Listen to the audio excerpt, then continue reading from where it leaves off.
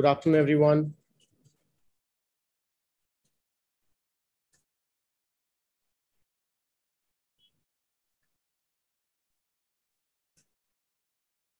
We'll be starting in next 1 minute.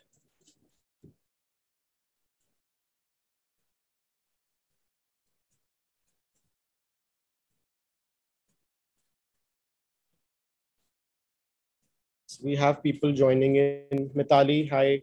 Good afternoon. Good afternoon, Suma. Good afternoon, Sanskriti. You're back again. Great to see you, familiar. Great to see familiar names here. Mitali, Sanskriti. Hi, Mohit. Hi, Tanishka. Welcome to LeapScholar's Q&A session. Let's wait for more people to join in. Hi, Pulkit. Hi, Hiteshi. Right, for today's session, we are going to do something different. We're not just focusing on one country here, but we'll talk about, how to build your profile when you are wishing to study abroad. And that is, the whole presentation is very generic and it kind of applies to every country you want to apply for, be it Australia, New Zealand, Canada, UK, Europe, anywhere you want to study. It's very important that you have a relevant profile, specifically when you're applying to top universities. And in today's session, we'll be covering that. Hi, Sri. Hi, Aman. Hi, Nisha. Hi, Madhu. Hi, Mitali. How to contact me? You can contact me through this session only. You tried to contact on LeapScholar but didn't get a satisfactory answer. Well, Mitali, I'll speak to someone in the team and get back to you on this. Right. And guys, for today's session, it's very important that if you want to ask me questions, you please subscribe to the channel. If you want to ask me questions, subscribe to the channel, and then you'll be able to post live questions and I'll be answering them. Right. Hi, Shampa. Hi, Mehek. Hi, Isha. Good afternoon. Right. So before we start, like I said, in today's session, it's very important that you first subscribe to the channel because you'll not be able to post questions in the live chat. So do that right away.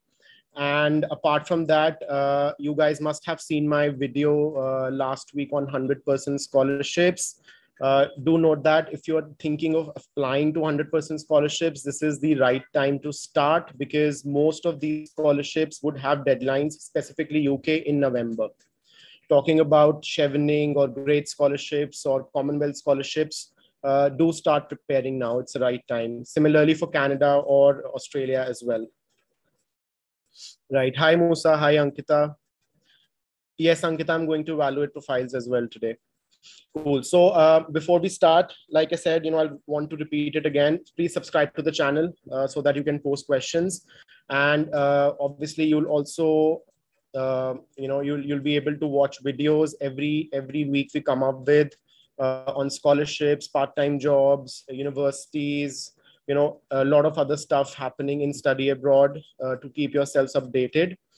You can also join our Telegram channel, which is LeapScholar Study Abroad Aspirant. It's a comprehensive channel to keep yourselves updated with best universities to apply for, irrespective of the country you wish to study. Obviously, you'll get updates on scholarships, then education loans by Leap Finance, and then obviously the most important aspect, which is your visa and permanent residency options. Right.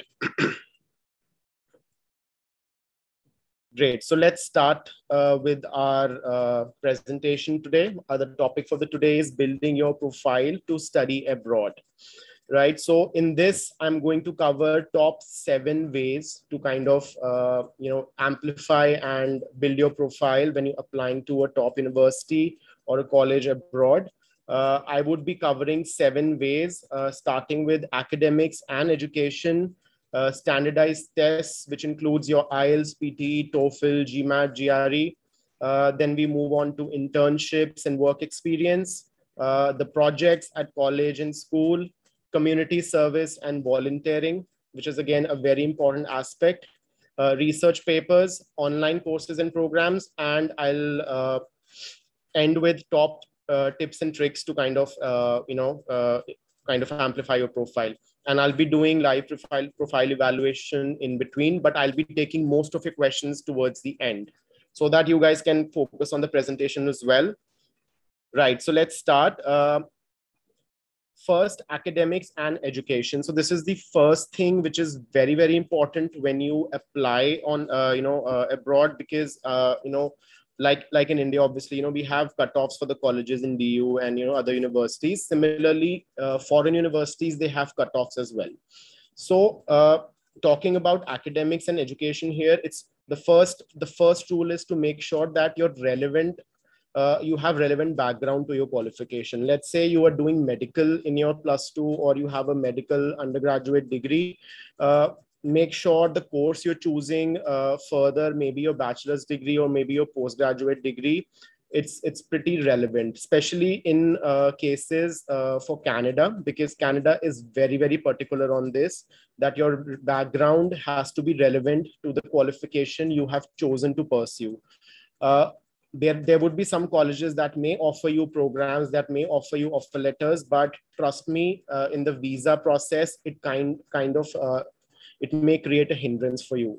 Sometimes I've seen visas being rejected as well. So make sure your academics and your education background is relevant to the qualification you've chosen. For top ranking institutions, high grades are generally required. So that's not a surprise when we talk about really high ranking universities, irrespective of the country. Take US for that matter, NYU, Columbia. In Canada, we have UBC, Toronto, Waterloo. In Australia, we have, group of 8 universities. In UK, we have Russell Group. In New Zealand, we have University of Auckland, Otago, Canterbury. All universities which are top ranked in their countries, they require high grades, and that's a basic thumb rule we have to follow. So I would say when you're shortlisting universities, you always shortlist universities as per your grades, right? So every university would have an entry requirement page, on their website. So make sure you check that before you apply, because see, unlike India, we have, like in India, we have entrance tests for, IITs or IIMs, or we talk about, NEET for that matter, JEE paper we have here. Foreign universities generally evaluate you on your statement of purpose, your overall profile, your letter of recommendations, barring a few institutions, obviously, but that is the major criteria.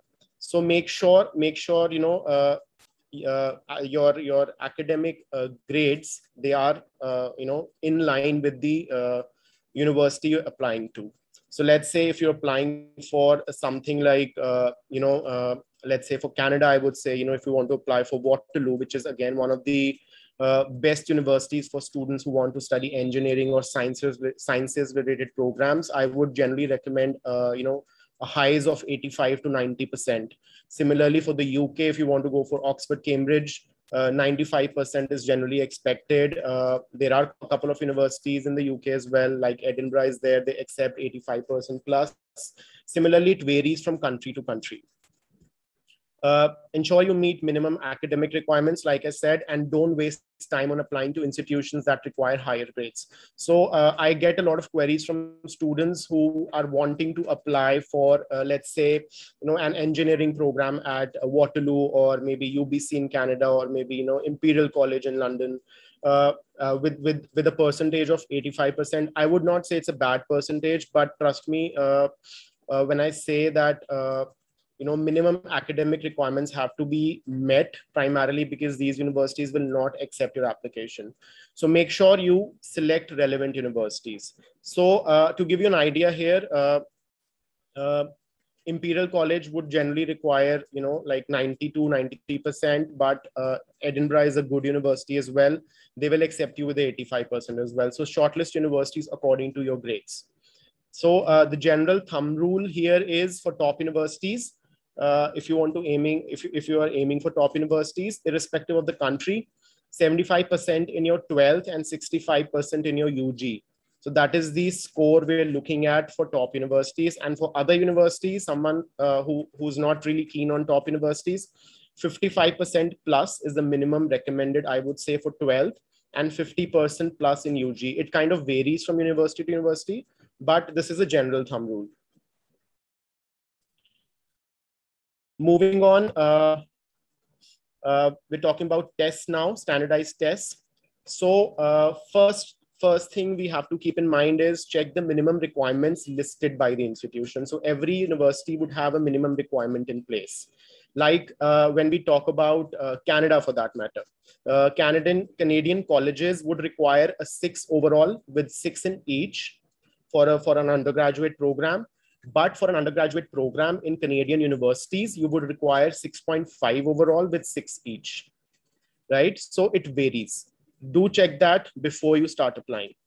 And make sure you have the appropriate English language test. And by appropriate, I mean, not all the tests are accepted by all the countries. So I would say if you want to study abroad, IELTS is one of the best tests to go for because it is accepted by most countries. But in case you're thinking of applying to certain countries and you're not keen on IELTS, then I would say if you want to study in US, you can choose between TOEFL and IELTS. If you want to study in Australia, New Zealand, and UK, apart from IELTS, you can do PTE as well because most universities will accept. Australia and New Zealand, all the universities accept PTE, but in the UK, there are certain universities that will not accept PTE. So just check that before you start applying. And for Canada, like I would say, like a lot of students come to me, sir, can I go for a PTE or TOEFL for Canada? You surely can, but I think for Canada, what matters more is when you apply for the visa, if you don't have IELTS score, you would have to go for a non-SDS scheme, which is non-student direct scheme. And I'll tell you what is SDS and non-SDS. In SDS, the processing time is faster and the visa chances are higher. So if you have IELTS score, IELTS is one of the recommended tests by the Canadian High Commission for student visas. So if you want to go under SDS scheme, I would highly recommend that you give IELTS. Some universities might give you offer letter with the PTE and TOEFL as well. But for the visa, I think IELTS is highly recommended for Canada. Talking about GMAT and GRE, I have discussed that on many occasions that a lot of top universities will expect GMAT and GRE scores from you. However, this has changed a bit, during these COVID times, wherein some universities have waived off, but that again varies from university to university. You can check with your counselor on the same. For students who are wishing to pursue an undergraduate program in the US, SAT is required by certain universities, and there are some universities which have waived SAT for this year because of COVID. So just check with your counselor. So SAT is optional in many universities, especially for during these times. The basic thumb rule here is standardized tests, higher the score, stronger the profile. So higher the score and stronger the profile. Why do I say that? So let's take an example here. Let's take an example of a GMAT score here. So a GMAT score of 650 plus is considered good. And a lot of universities, even the top ranking ones, would say that 650 GMAT they accept. But that will vary as per the applicant's profile. The overall applicants, the whole profile of applicants, there might be a lot of students who have 700 plus. So you would be competing with them. So higher the score, higher are the chances of landing in your dream school. Right. So I'll answer some questions. Let me just cover one more slide here, which is work experience. Again, this is more appropriate for someone who's going for a master's degree. So some universities may require work ex for certain programs, and that those programs are generally MBA programs. And make sure you have relevant work experience to your degree qualification, right? So it's very, very important that the job you do after your graduation, it relates to the qualification you have. That kind of strengthens your profile. Moreover, when you work after your graduation, you also get to have professional references from your office where you work. That also kind of works very well to boost your profile. And if you work with a leading brand or a company in your field, let's say for business students, someone who's worked in a big four company like EY, KPMG, PwC, Deloitte, or maybe you want to go into consulting in the future. So working with these brands obviously is going to place you higher than most other applicants. Apart from that, someone who's wanting to go into, let's say, advertising or marketing, you have a lot of options like, all these ad agencies like Ogilvy and Mather is there, JWT is there. Similarly, for engineering people, we have a lot of big brands in India. Larsen and Toubro is there. Just make sure that your profile and your work experience and your qualification is relevant. This is especially in case of Canada. UK gets pretty flexible. UK is pretty flexible that ways. But for Canada, you have to make sure that your whole profile is relevant to make sure that you get the visa, because that's a major factor in Canada. Next up, internships. Internships, again, very, very important, especially when you're going for a master's degree.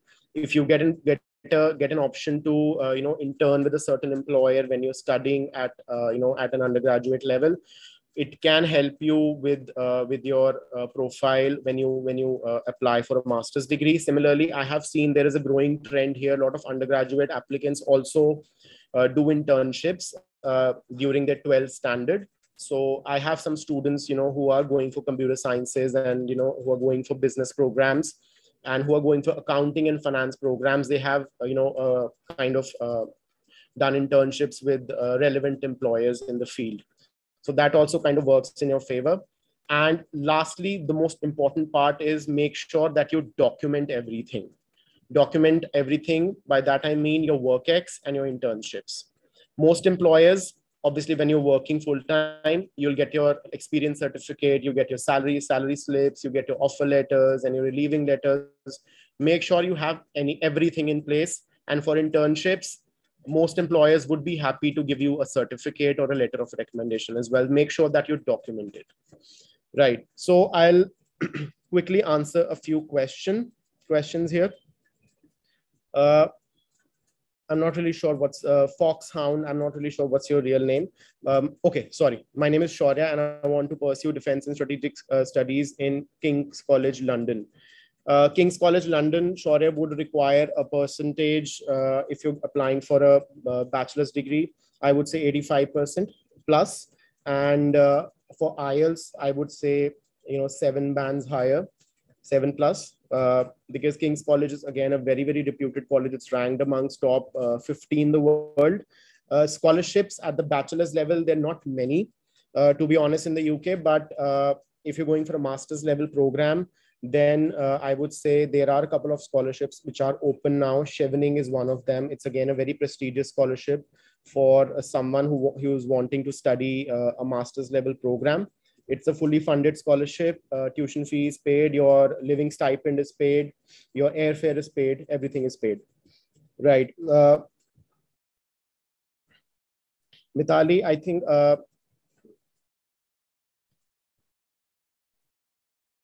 sports sciences. Mithali, I think I had a word with you on this in the previous session as well. Say sports sciences, US, I see if you want to stay back, to be honest, someone who's from a STEM background, I would recommend US to them, because US is more receptive of someone from a science and technology, engineering and mathematics. But for sports sciences, I would still stress upon Australia. This is primarily because I have a lot of students who have studied in Australia sports sciences programs, and if you look at the QS World University rankings as per subject, you'll find most Australian universities on the top. So I would still say check out Australia once. Mayur is asking which country has a great scope in pharmacy. Hands down, Canada, but make sure your profile is relevant. And if you have a 4-year degree, then you can go for a master's degree. Otherwise, you can go for a postgraduate certificate or a diploma, which is from 1 to 2 years.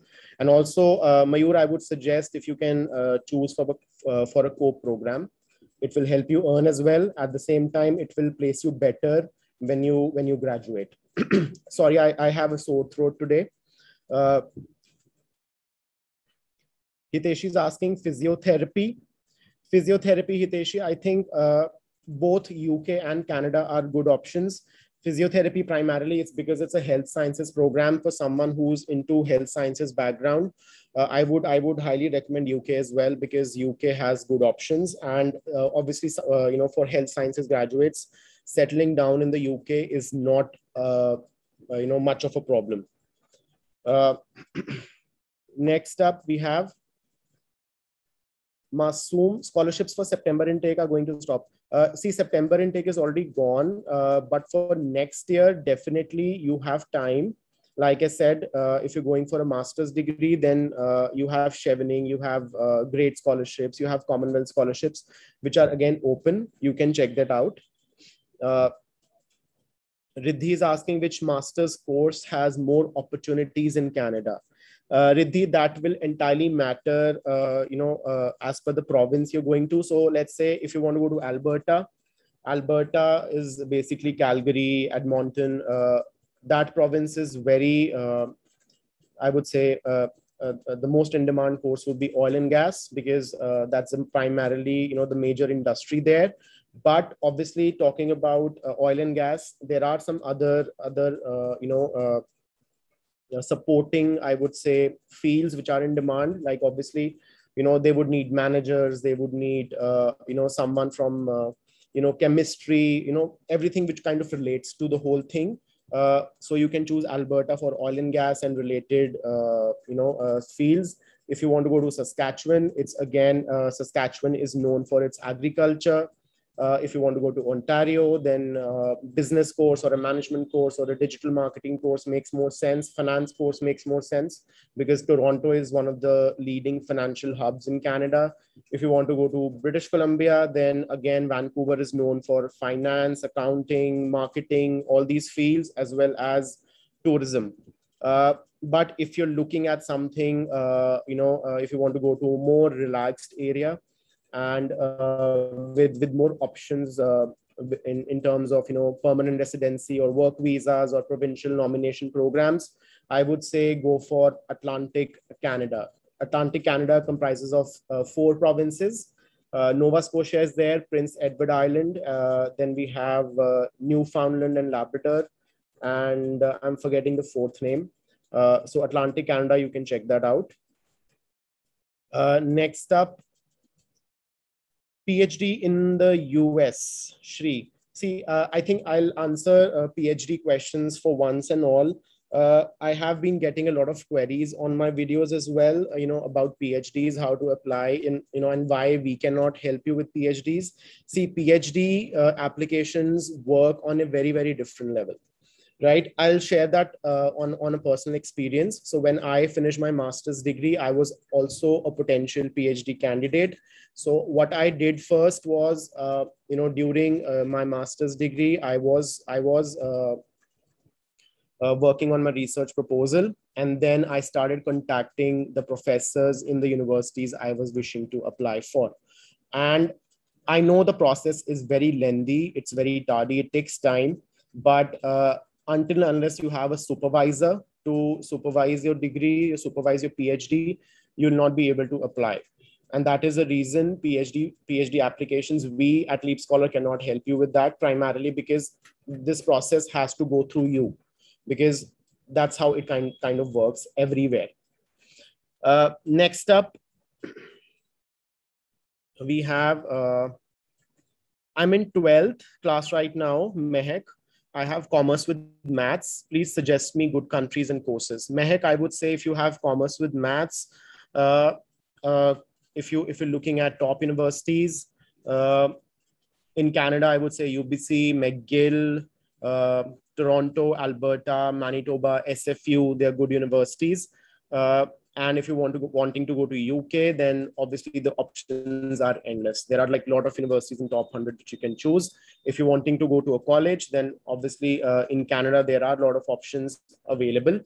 And I would say if you go to Canada, everyone who wants to go to Canada, I would highly recommend core programs to them. So similarly for you as well, core program. Apart apart from that, if you want to kind of do something else apart from business management, you can also choose from advertising, or fashion management is good. Fashion management, again, you don't have to be creative for it, but you can, that's a growing field in Canada. Apart from that, you can also choose from hospitality management. Next up, I'll move on to the next slide, which is the projects. I'll answer the questions after a few slides.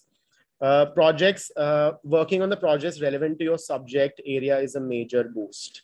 So that means when you are at school or college, you do get an option, or you do get an opportunity to work on a project with your professor, or with the independent team or anything like that. Make sure you participate. So if you're thinking of starting your study abroad journey next year, like 2022 intake for Canada or UK or any other country for that matter, make sure you participate in school projects. You make sure to participate in some projects at college as well. When we talk about projects, it's always essential that you highlight your role. So what you have actually done in that project and what kind of skills you developed. So universities would actually look at two major skills, I would say, which is team working and leadership. So these are the two major skills which portray you as as a better applicant. Apart from that, obviously communication skills, soft skills, they are in demand as well. So when you work on a project like this, and when you kind of work with multiple people, that is again very I would say it gives a major boost to your profile. Another one important aspect I would want to tell you here is that's from my personal experience, and as well as how things are going on right now, because we are becoming a global world. So it's very essential that if you get a chance to work with the cross-cultural team, I would say maybe you work on a project with someone from US, or maybe China, or maybe Thailand or something. When you work with people from different cultures, it kind of portrays you as a cross-culturally adaptable person. So that also kind of works in your favor. So when I was applying for jobs after my graduation, I studied in UK and New Zealand. I had friends from all over the world. That was one skill I had, and I think it has given me a very big advantage in my career so far. I can work with multiple teams across borders. I'm comfortable working with someone from China or Russia or anywhere in Europe. So I think that's a major factor. Do make sure that if you get an option like that, make sure you pursue that. Next up, highlight your achievements and milestones. So what you achieved, maybe you were on a sales project or anything like that. What were your achievements, right? That is again a very important thing to highlight. And milestones, what you achieved basically. So everything kind of makes you a very well-rounded person for university application. Next up, this is the most important thing I tell all my students, specifically who are willing to apply to a top ranking college. So I think I answered a question for King's College here. Someone who's willing to apply for King's College or something like that. See, community service and volunteering is one of the most neglected factors by Indian students. As in, I see, when I went abroad, that was back in 2006. I didn't know, to be honest, because in India, we don't have that kind of, I would say, exposure initially. That time, back in the day, we didn't have, even today, like if I talk about metro cities, people know that. Parents are much more aware that community service and volunteering plays an important role in your career. But even in, small towns, people are still not aware of it. So make sure, you do pursue a community service and volunteering project. So for that, I would say, you can identify charities. You don't have to work with some, a very big multinational NGO or something like that. You can identify local charities, NGOs, and other organizations you can volunteer for, within your area. And volunteering doesn't mean really, you have to go on the ground and, maybe help with cleaning or anything. It can be anything. So I'll give you an idea here. Someone who's, if you're good at writing, right? Why not you actually pursue something with an NGO that you can write a social media post for them. Maybe you can write blogs for them. That is again a volunteering experience. It can be anything. It can be on the ground, it can be, work from home, anything, however you want to work. But make sure that you have some experience in your kitty for community services and volunteering. And why? Because most organizations will be happy to offer you a certificate or a letter of recommendation, and that is going to majorly boost your profile, because most universities, top ranking ones, they value your skills outside academics. So this is something which is outside academics. It will give them an idea that there is something in the world which drives you to make this world a better place. So I would say I would highly recommend everyone to have some experience in this. Some possible areas you can explore include animal rights, human rights, child welfare, healthcare, poverty alleviation. There are a lot of options, especially after COVID. We have lot of NGOs working for COVID relief. That is again one of the major profile boosters. Next up, we're talking about 3 more things, and before that I'll take a few questions.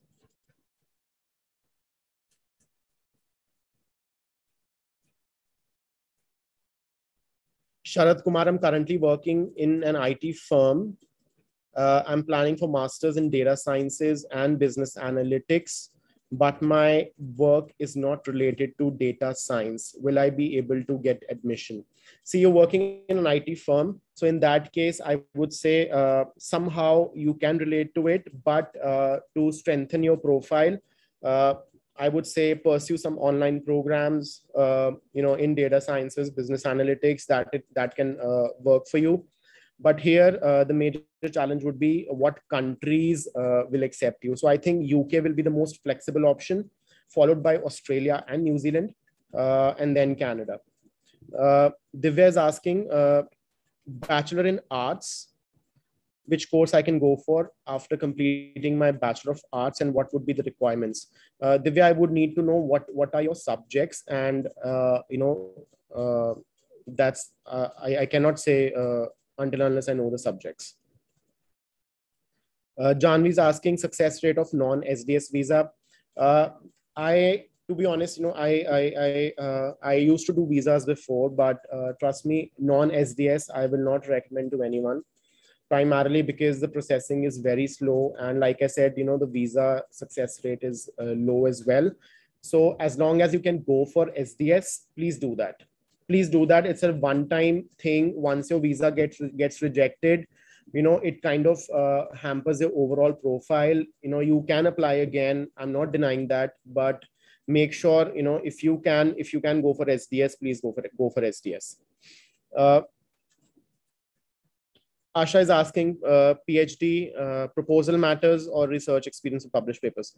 I think, Asha, proposal matters more. Yeah, but if you're applying for scholarships or other stuff, then obviously your published papers would also kind of help you. Aman, should I do online certificate courses? Aman, I'm going to cover this in the presentation. Just keep watching. Next, Sai Kalyan Tarun, what scholarships are available for masters in US for CS? What do we have to do to acquire them? That's a very, very broad topic, Tarun. I would say, see, I cannot remember all the scholarships on top of my mind, to be honest. And plus, US is totally not my forte. But I would recommend, depending on your percentage, one thing, Fulbright scholarship is pretty good. That is again for master's level. It's a fully funded scholarship, but it's very competitive. Apart from that, you can check the universities you are applying to. So most of them would offer you some sort of scholarship for sure. And plus, obviously, for computer science, US is a good option to go for. Lisa Panjwani is asking which country is best for studying MIM. See, Lisa, I would say Canada is a good option, but like I said, you would need a 4 years bachelor's degree or a 3 years bachelor's degree plus a 1 year postgraduate qualification to qualify for an MIM program in a top university in Canada. But if you're not willing to do that, UK is a good option. MIM, brilliant courses available. obviously 1 year masters and a 2 years PSW as well. If you're also, I would recommend Australia. Again, Australia, New Zealand, they're closed right now primarily because of COVID situation, but we expect them to open for the next intake, that is July 2022. It's still in the pipeline. I'm not really sure how it kind of unfolds, but Australia is very good option for MIM. There are good business schools in Australia, like Monash University is there, University of Melbourne Business School, UNSW Business School. Then we have University of Sydney, University of Western Australia. And the best part about Australia is most universities, including the top ones, will offer you 20 to 30% minimum waivers on tuition fee if you meet certain percentages. And most universities have vice chancellor scholarships or Australia postgraduate scholarships. I'm not really sure about the names. They might have changed now because over the last 1 year things have changed. But most Australia is one of the best option for someone who's wanting to go for a scholarship, both undergraduate and postgraduate. Even the tier 2 universities would offer you some sort of scholarship for sure, and that amounts to close to like £10,000. I can guarantee that. Next up, Archana, my grades are 64%. BE, Bachelor's of Engineering, 64%. Can you suggest a good university in Canada which will accept this score? My IELTS band is 7.5. Archana, your score is good. There are a lot of universities which will accept your score. Now that will depend on which area you want to go to. So BE, I'm not really sure which was your major subject. So if you want to go for something like computer sciences or something like that, then I would say GTA, that is Greater Toronto area around Ontario. Vancouver is a good option. Montreal again is a good option, but again Montreal, I think French is a little bit of a barrier, although not much, but it is. Apart from that, universities in Alberta, University of Alberta, University of Saskatchewan, University of Calgary are very good options. Masoom scholarship for September intake. I told you September 2022 intake. I would need to know which country you want to go to, which course you want to go for, and that varies as per university to university. Then we have Tech and Fin for second, 30 seconds. That's interesting. I have relevant experience of 3 years, but only 7.89 CGPA. Can I apply for Imperial College London? I think it would be tricky, but if you want to apply for a top college in the UK with this CGPA, Imperial College might accept you. You can try, see, that depends on your overall profile. Not just, but I think you do meet the minimum academic requirements for sure, but it will entirely depend on the cohort as in how many students are applying and what are their profiles. I would suggest you can look at other options as well. You can look at Edinburgh. You can look at Durham. Durham is a very, very good university. University of Bath is very good university. Cardiff is good. Nottingham is a very good university. Loughborough is good. Loughborough is very, I think, going by your channel name, Tech and Fin, I think Loughborough, you are from engineering or a sciences background. So I think Loughborough is a good university as well. Pragya is asking, can you suggest a good scholarship for a graduate architecture program? Pragya, I'm not really sure which country you're wanting to go to, but like I said, scholarships, if you're looking at 100% scholarships, very, very tricky, very, very intense. But if you're willing for a partial waiver or a tuition fee waiver or something like that, architecture is pretty good in Australia. And plus you can get scholarship. Mithali, hi sir, which country is best for studying masters in psychology?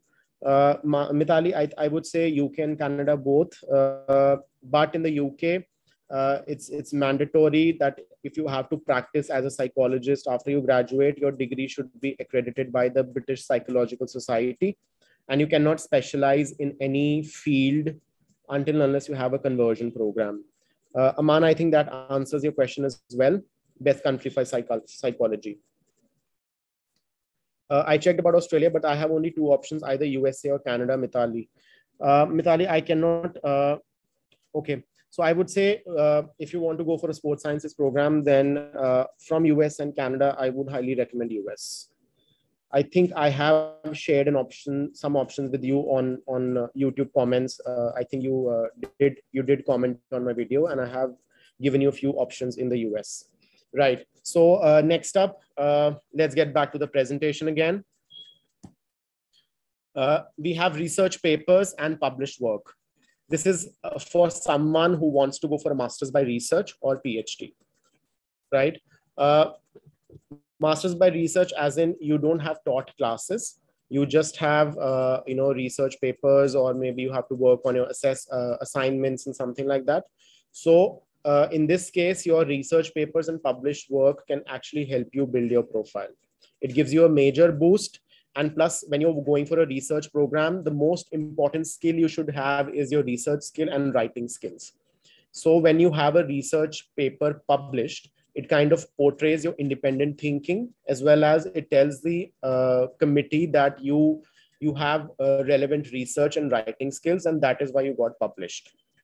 Also, it will help the professors and the person or the admissions committee to decide whether you're relevant to the program you're applying for. So let's say you have a published paper in HRM, or let's say a published paper in augmented reality, or anything like that, and you're applying for the same program. It will show that you have the relevant background, you have the relevant information about the subject, and that's how you can actually highlight your profile more, and there are chances that you can land up the place in the university.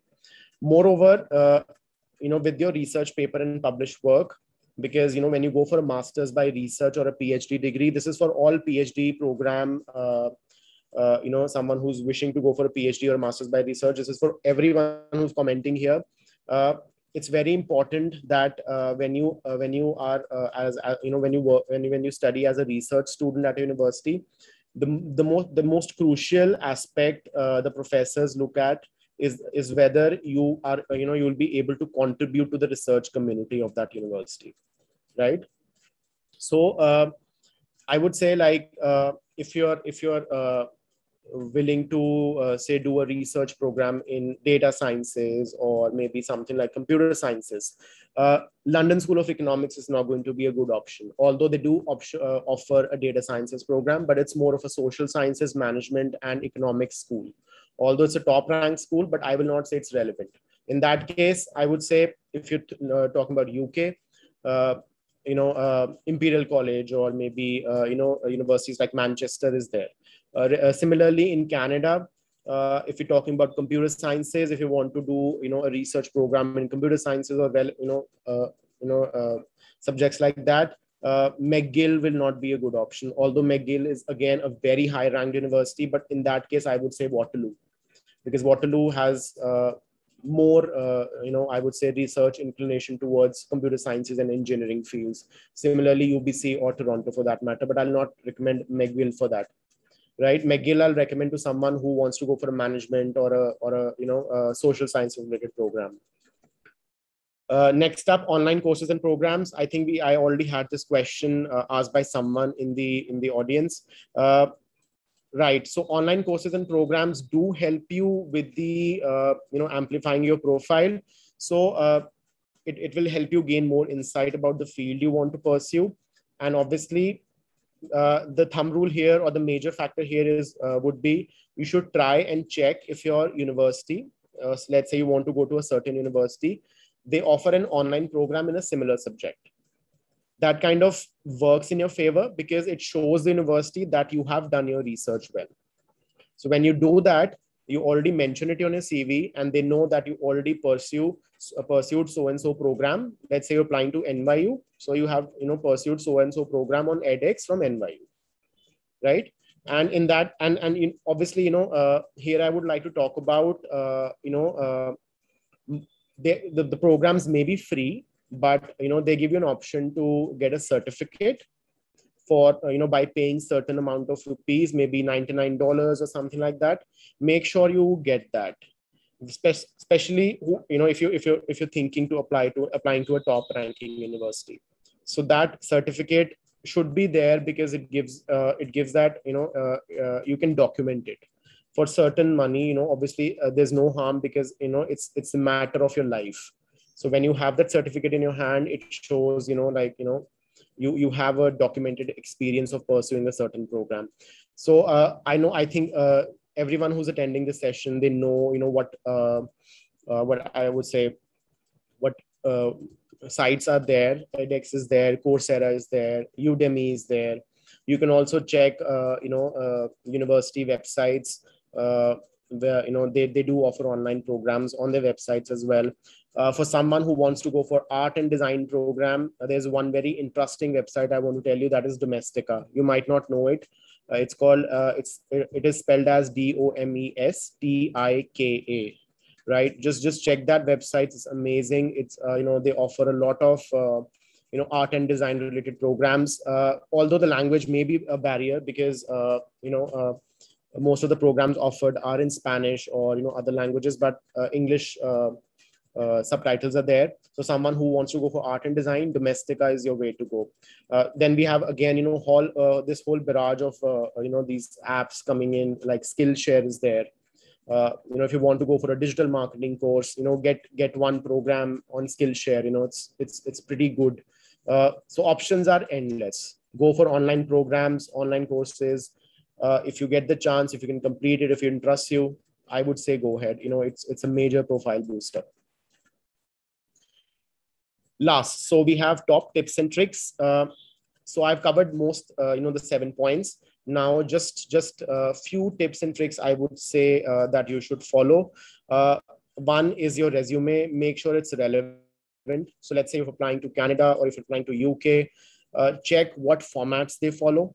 Ideally, most students I know that they would just submit the CV the way they make it, according to, let's say, India, how we work in India. But lot of countries are there, where you don't have to mention your date of birth or your marital status or anything like that on your resume.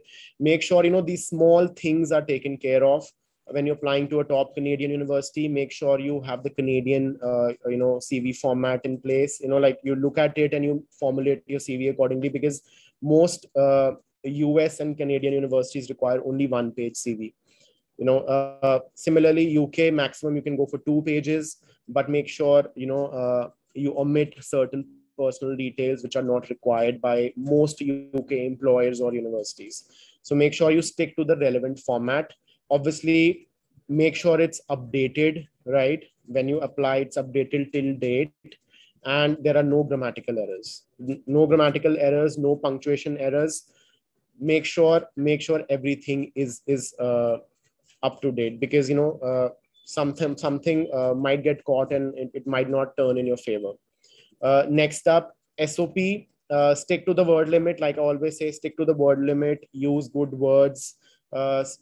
Just check if university wants specific information from you. This is in case with German universities. They'll not require a formal SOP. A lot of universities will not require a formal SOP, but they'll require you to answer a few questions. Make sure what university requires. So that's a form of kind of an SOP only, but there are some relevant questions which you have to answer. So stick to the word limit. Grammatical errors shouldn't be there. Punctuation should be perfect, and it should be engaging. If you need help, I would say, contact your counselor at LeapScholar, or if you want to write your SOP yourself, you're good to go. If you want to check your errors or something, I would say, Grammarly is a good way to go. I'll not say buy a premium version, but, you can just check your, basic grammatical errors, which you can rectify yourself. Next up, we have letters of recommendation. Equally important, make sure they're relevant. If you're applying to a computer sciences program, make sure it is from a computer science HOD or someone who taught you computer science. For someone who's going for an MBA or something, professional references work, they work really well for you. Make sure they are from someone who's senior to you, who managed you, not someone who's at an equal pedestal to you, like not your colleague, but I would say someone who's senior, your manager or someone like that. Last three tips. One is reach out to your professors of dream school. So this is very important in case of PhD students. There's a top tip. LinkedIn is there, right? And this applies to everyone, irrespective of the program you want to go for. But for PhD applicants, this may kind of help them to kind of get an extra edge. So reach out to your professors of your dream school. So very simple. Go to LinkedIn, search your school, and then look at the employee section under that school page, and then you can just select which professor matches your research interest or something like that. For someone who's going for a UG program, you look up and see maybe a business professor, or maybe a marketing professor, maybe a social sciences professor. Connect with them. Don't just send them random requests. Send a personalized note that I'm wishing to apply to so and so university where you're teaching. I want to get in touch with you regarding what all I can do and all that. So it gives you a very good professional, kind of it works well for your whole profile overall. Next up, connect with your university alumni. Again, someone who's been there, done that. Someone who's applying for an MBA at a certain university. Connect with university alumni on LinkedIn. They'll give you more idea about what is the application procedure like, or how it has been for them, what kind of GMAT scores they had, what kind of IELTS score they had, what kind of academic scores they had. So most people will be happy to help, provided that you send a personalized note. Just don't send a random connection request. And lastly, I would say work towards building a well-rounded personality, or it should be holistic, not just your academic grades. I know they're important. You should meet the academic requirements, but at the same time, your whole personality should be well-rounded. Well-rounded, all the 7 aspects I've covered. So it varies for everyone. You don't have to necessarily follow everything, but see if you can incorporate most of these points. Right. So let's get back to answering questions now. So I think I have around 10 minutes left with me. Aishwarya Tripathi, I want to do PhD in English. Aishwarya, most universities who accept you for a PhD will offer you scholarships as well. Specifically, that's the case in US. Scholarships are plenty for PhD. I would say even UK for that matter. But I would say if you're looking at scholarships, then maybe US would be a better option. Ankita is asking, with the 3 years bachelor's degree, can I go for an MBA and have no work experience? Done graduation this year only. Ankita, you can go for an MBA without a work experience in the UK for sure. But in Canada, I would say there are few universities that offer a master's program to a 3-year bachelor's degree holders.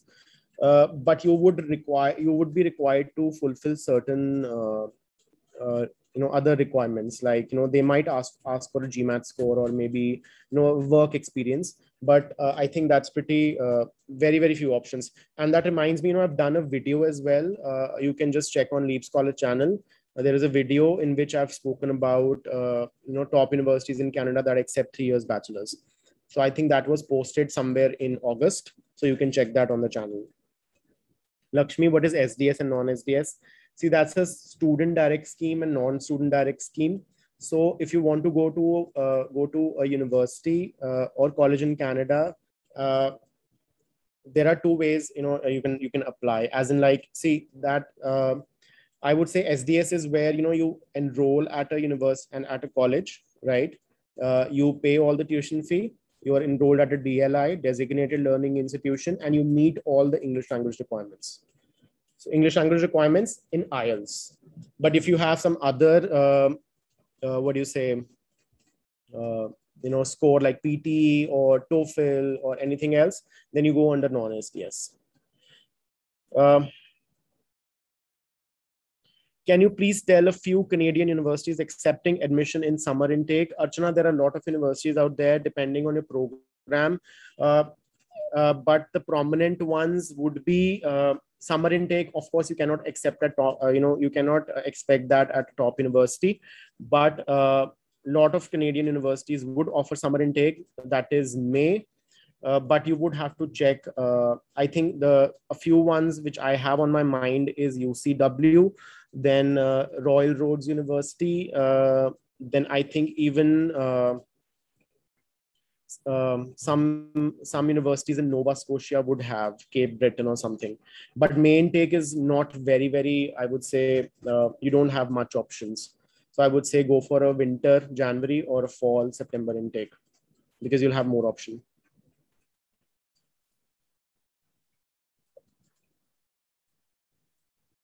Tanveer is asking, I have a BSc biology. I'm a final year student. Which stream should I choose for study abroad? Is MBA suitable for me? Tanveer, MBA at this point of time, if you're doing, if you're working, you're pursuing a biology program, I wouldn't say it's a relevant program for you. You can choose a similar program, and for this, I would say Canada would be a good option. But if you can get some work experience in, working in an industry or a company relevant to your profile, to your undergraduate program, then obviously a master's in management or an MBA wouldn't be a problem in countries like UK, because UK is pretty flexible, and we can kind of explain that in the SOP. But for Canada, it would be a little bit of problem. Krish Mehta is asking, I'm in 12th commerce with maths. Thinking for September 2022 intake, UK, US financial courses, what should I start with? Krish, the first thing to start with is, just start preparing for your IELTS program. Your IELTS exam, because you're thinking of UK and US, and given that most universities are open for September 2022, if you are, targeting top universities, then UCAS for UK is open, then US universities are also open. Start preparing right now. You should also start working on your SOPs, LORs, speak to your teachers to get predictive mark grades so that you can apply, because UCAS is open and it closes on January, I think January 29th, 2022, if you're thinking of applying to a top uni. And most universities in the US, I think they also close by February, the top ranking ones. But you do have some options after that. But I cannot guarantee if you can get the university you're wishing to go for. Best time to apply for Germany scholarships. Someone who's wanting to go to Germany. See, Germany is a very straightforward country to, I would say, if you have the relevant information. There is a website called German Academic Exchange Service. It's called DAAD.de, DAAD.de. Check that website. All the universities, all the scholarships are there. It's very simple to use. You don't have to consult anyone for that. It's pretty simple, very straightforward. Everything is there, including deadlines, the value, and whatever information you require. Next up, Sangeeta is asking, I've completed Masters in Physics in 2019, 8.15 CGPA, Masters in Astronomy and Astrophysics, Canada or UK, and further job opportunities. See, both countries are good, Sangeeta, but I would say if you want to study in Canada, do choose a good ranking university. And UK, obviously, it's a good country to go for physics and all. But have you thought about maybe pursuing a master's in research? That maybe you can choose. Maybe you can think of that, and that might kind of boost your career a bit. Maybe you can get a let's say a job at university or something like that as well, at a college. So just check out masters in research programs as well. I'll answer three more questions, because it's almost 4 p.m. But I'll be back next week again, right? So don't worry. What it takes to get 100% scholarship and living expenses? I would say everything you have, to be honest. It's very difficult to get 100% scholarship, but like I said, if you've seen my last video as well on YouTube, you require very, very good grades, very high percentages, very high test scores. Everything is required. Plus, a lot of universities will require you to submit, a letter of recommendations as well, and maybe a statement of purpose. Everything. So, and plus, even if you have an exceptional profile, luck also matters in this case. But I would highly recommend, if you're looking at, cutting down your expenses. I also mentioned it in the video that you can look at Scandinavia and Germany as well. Last question I'm going to answer.